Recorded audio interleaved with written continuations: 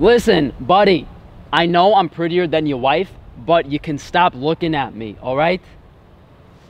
Many people are curious about the addition of carbohydrates to a ketogenic or carnivore diet for athletic performance as well as muscle growth.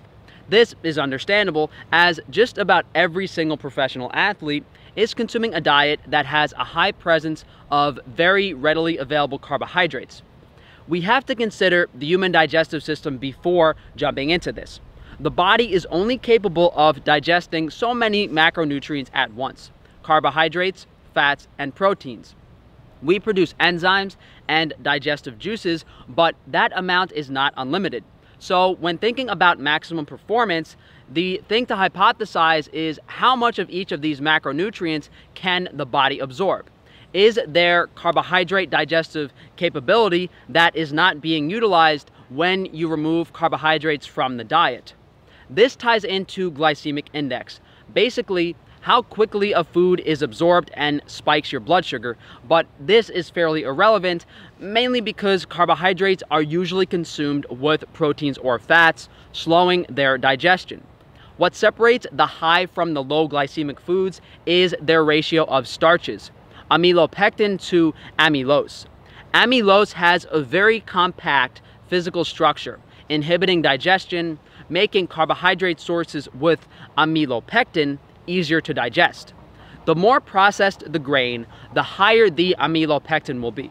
So short grain rice or sticky rice digest much faster than short grain rice and brown rice. From a traditional health standpoint, we are told to consume these slower digesting carbohydrates to avoid blood sugar spikes as well as increase satiation. But again, these foods are being consumed with fats and proteins, so it's arguable that you would just want something that is easier to digest in general. Starches are composed of sugar molecules, as starches are polysaccharides. The ratio of these sugar molecules impacts how they are digested and processed. The predominant sugars are fructose, glucose, and sucrose. If we take a look at this chart, we can see a large variance in the sugar content of carbohydrates. So the starch is consumed and then broken down by various enzymes, secreted by saliva, the pancreas, as well as the small intestine. First, amylase breaks down the starches into sugars, and then the corresponding sugar digesting enzymes break down those sugars into glucose to be utilized by the body. Talking about the metabolism of these carbohydrates and sugars doesn't really seem to matter, as what we want for athletic performance is the most available nutrients possible, preferably in the form of glucose, because that is what our body utilizes. Every other starch or sugar needs to be converted into glucose to be utilized efficiently by the body. And all of these starches like rice, sweet potatoes, oats, all require an extra digestive step. It doesn't make sense to me to consume these starches when we can convert glucose from protein via gluconeogenesis, or obtain glucose directly from things like fruit, honey, and even supplemental powders.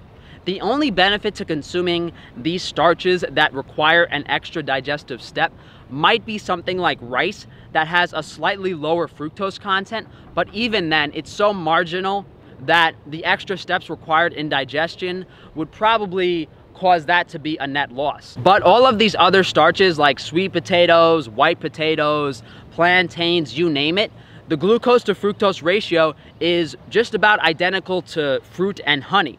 And as I said, these foods require an extra step in digestion to break down the starches. But what's the goal here? To restore our liver and muscle glycogen for physical activity. In general, for anyone not doing very intense exercise, there is no reason to consume starches or sugars from any source. But once we start pushing the body's limits, it becomes pretty clear that these foods can boost athletic performance compared to just protein and fat. So if you are training at a fairly high intensity or for a significant amount of time every day, sugars will restore glycogen faster compared to fat, protein, or starches. Personally, my best performance was after drinking some goat's milk, but I'm allergic, and I think that was just because my heart was beating so fast as I was having an anaphylactic reaction to the goat milk. I've also noticed an increase in performance after using honey.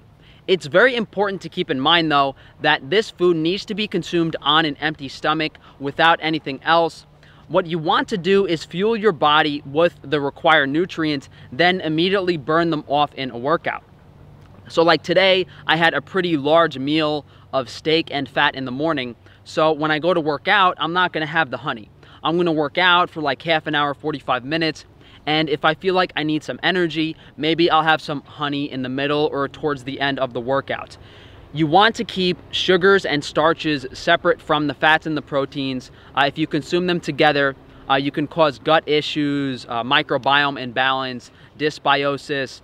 That's what you don't want. You want your body to digest the starches and the sugars on its own, and for those carbohydrates or sugars to be utilized before consuming the fats or the proteins. You have to understand that when your body is burning fat, if you consume sugar or carbohydrates, it will switch over to burn those sugar or carbohydrates first. I'll be doing more experimenting in the near future with this, but the main point of this video was for me to say that I don't think white rice, sweet potatoes, oats, all of these commonly used starches are the best option for performance.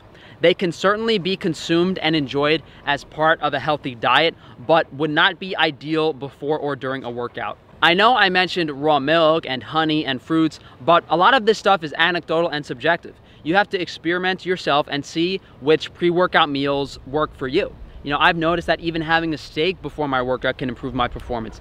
So let me show you guys what I've been doing lately. What I've noticed is that the honey takes 10, 15, 20 minutes to settle and digest in your stomach. So ideally you would consume this like 10 to 15 minutes before your workout, or consume it, do a light warm up, and then work out.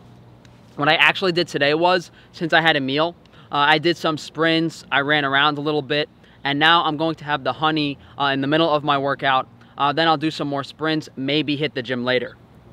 The amount of honey is pretty easy to gauge, because what's going to happen is the honey's not going to taste sweet anymore. So you want to eat the honey very slowly. It usually ends up being anywhere from 2 to 4 tablespoons before a workout, and that will be it. I do add salt to this sometimes. I don't have salt with me today. I've noticed that adding salt to the honey does aid in performance, but it's very dehydrating. You know, both salt and honey draw moisture from the body. Here I just have some raw Italian honey. Raw honey actually has an enzyme in it that reduces insulin spikes, but I would just get any type of, you know, local honey. Raw is best. This is Italian orange blossom honey. And again, what we're doing here is just getting an amount of glucose and fructose that our liver and our stomach can absorb efficiently in about 20 minutes. Honey is one of the few plant foods that's still in its natural wild state compared to a lot of other things we eat today. I'm going to do some sprints, then I will probably head to the gym. And I don't think I'm going to have a meal later. Maybe I will. But there's no need to have this honey more than once a day. You want to have it to increase the workout performance. You don't need it for muscle recovery. It's just for that extra boost before the workout or during the workout. If you guys could please like the video, subscribe, hit that bell icon, and share the video if you can. If you guys would like to support me further, definitely check out Frankie's Free Range Meat, providing you guys with high quality, nutrient dense animal foods at an affordable price. We have grass-fed beef, organ meats, high quality raw cheeses. We just added Wagyu beef. Guys, our prices on Wagyu beef are absolutely crazy. Definitely check it out. We do want to carry raw honey in the future. I'm just worried about shipping it. So we might get our hands on some raw honey, but it's going to have to be shipped with the perishable products. So thanks again for joining me, guys, and enjoy the rest of your week.